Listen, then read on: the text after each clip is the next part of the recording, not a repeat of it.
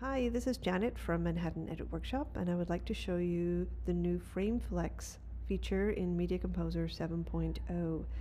To start with, I want to import some red footage here, so I'm right-clicking on my bin, choosing AMA link, and navigating to the .rdm files, and I'm going to go ahead and open them, and you can see they populate my bin right away. The project format in Media Composer is currently limited to high definition broadcast and distribution requirements. So if I look at the Format tab in my project, I can see that the current format is 1920 by 1080, but the raster dimensions of this red footage in my bin is much larger than that.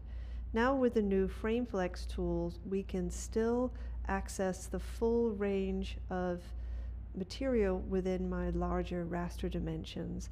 And what I'm going to do is I'm going to right click on my clip, and I'm going to choose from the menu that pops up Source Settings.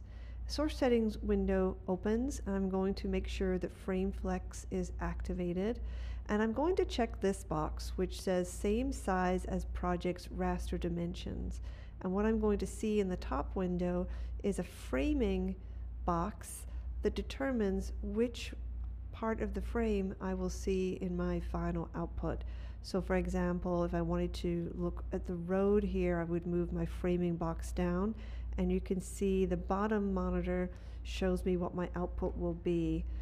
So I'm going to position this part of the frame that I would like to see, and I'm going to go ahead and hit apply and OK, and you can see that appears in my clip. I'm going to go ahead and cut this into my timeline, and I'm seeing now just that part of the original frame. If I would like to access other parts of the frame, I can open up the effects editor, and you can see the full frame appears in the effects editor, and I can go ahead just by dragging around. It will add a keyframe. So if I want to start in the trees, for example, and end on the road, it's panning down automatically.